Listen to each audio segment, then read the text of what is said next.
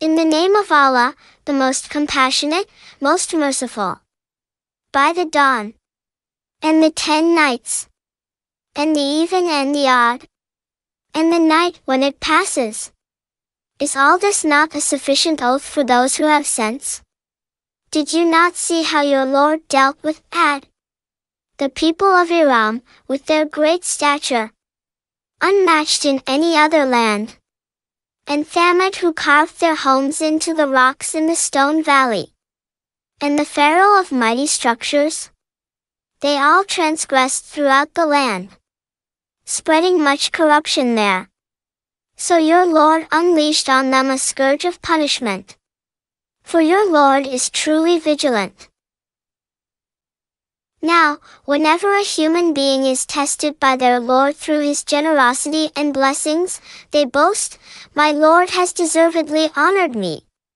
But when he tests them by limiting their provision, they protest, "My Lord has undeservedly humiliated me." Absolutely not. In fact, you are not even gracious to the orphan. Nor do you urge one another to feed the poor. And you devour others' inheritance greedily, and love wealth fervently. Enough. When the earth is entirely crushed over and over, and your Lord comes to judge with angels, rank upon rank, and hell is brought forth on that day, this is when every disbelieving person will remember their own sins.